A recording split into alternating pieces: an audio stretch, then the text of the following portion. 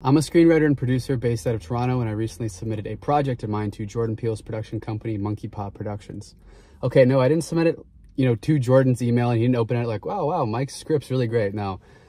So essentially, Monkey Paw Productions partnered with TIFF and Universal Filmmakers Association to launch their new initiative called No Drama. So what No Drama is about, essentially, they're looking for up-and-coming filmmakers in the genre space, 5 filmmakers to be specific, and those 5 winners will be given a $50,000 grant to go towards the development of the short film script that they submitted. They'll get mentorship along the way as well, and I believe the end goal is to get to feature film development.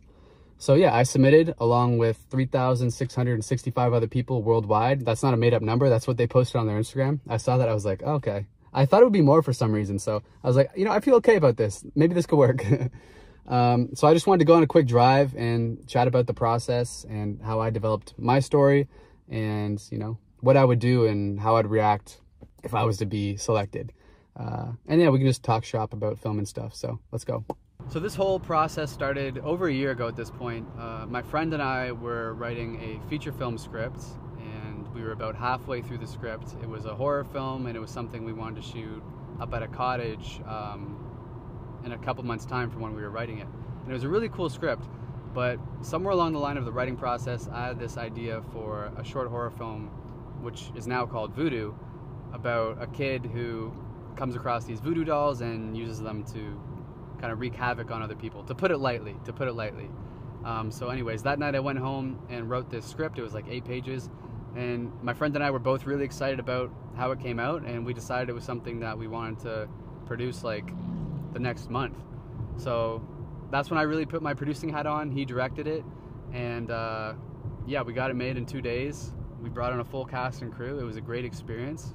Fast forward a few months after we finished production, and the announcement for No Drama comes out, and I was really excited about the Voodoo screenplay. So I adapted it and submitted to this contest.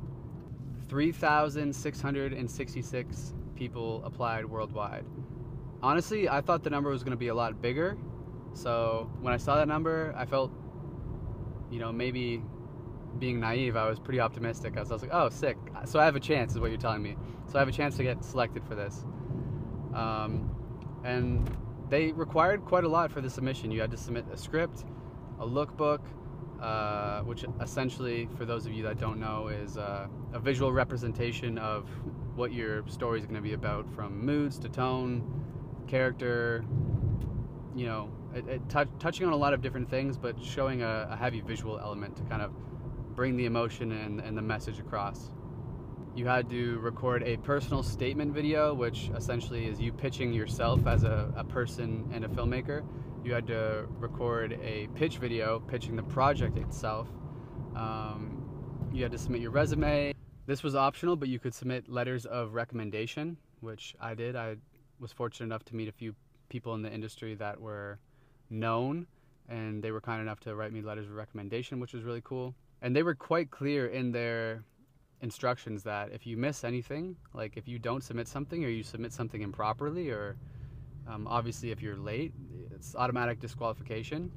So I was kind of happy about that, because I knew I was having a difficult time submitting myself, but I was really putting a lot of effort into making sure that everything was like perfect. So I had this feeling that a lot of people were going to be eliminated just because they didn't read the instructions very clearly. And I had a few friends in the industry submit as well, so we would help each other with our submission packages, making sure everything's top-notch quality, you know what I'm saying? I gotta clean my windows, man. I just realized looking into this monitor, I'm shooting on my phone, FYI. I'll be honest, I did probably go against guidelines by submitting a project that had already been in production, although the project had not, and still is not, released yet. But because it's not released, and because I'm willing to reshoot it and make changes and improve the project, because we shot Voodoo on a $4,000 budget that was primarily personally funded. So to go from $4,000 to $50,000 and really jack up the production value and, you know, do things better than what we did, because we learned a lot. That was my first legitimate set, like working and running my legitimate set. Like I said, my friend directed it, and there was a lot of growing pains. So to go back and do it again with more money and more experience and like more confidence I think would make the project 10 times better, in my opinion. I think it's great what Jordan Peele's doing for filmmakers, giving people this opportunity. I'm sure he's aware of how difficult it is to like really break out as a writer, a producer, a director, and to get your stuff seen on a large scale. I mean, like, it's a miracle to make a great film. It's not an easy thing to do. So to be able to like make something great and then have it be seen by a wide range of people is awesome. I mean, that's really my goal in all of this, is to make my own projects and to be proud of them and show them to the world, and, you know, God forbid, get paid for that as well. That's not too much to ask for, right? So yeah, I'm like I said, I'm optimistic. Yeah, I really have high expectations for myself, not even just as far as this no drama submission goes, but just future projects, things I want to do.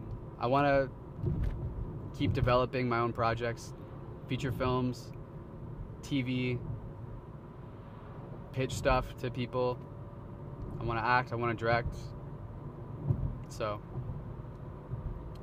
just go out and make stuff.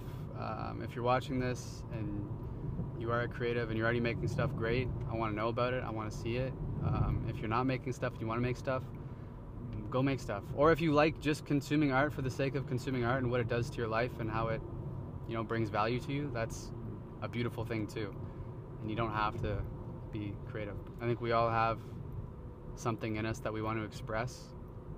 You know, sometimes I get like a kind of cathartic feeling just from watching art, you know, whether it's movies or listening to music or whatever it may be. Like, I went through a phase of like a year where I would just watch clips or montages of like some of my favorite TV shows or scenes online, usually sadder stuff, but